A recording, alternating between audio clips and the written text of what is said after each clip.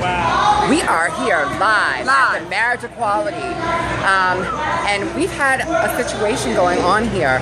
My girlfriend, we got full permission, clearance. We were sitting with the city council members and everything, and was poised to speak, and they did not allow people behind the scenes to speak.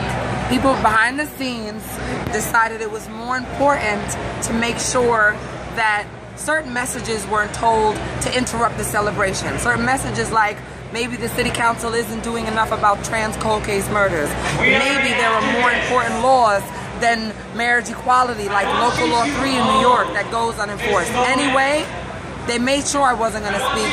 They pulled the same shit they pulled on Sylvia, and I just miss my mom.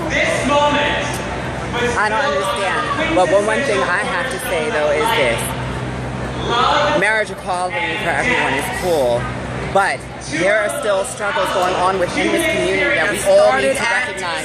And when we asked to have a voice to speak about these things, we were shut down. After giving clearance, and I just find it preposterous, and I don't understand why. If it's equality for all, then we should all have a voice. But believe we're not done. And round 2 will be even worse. STARR is not over.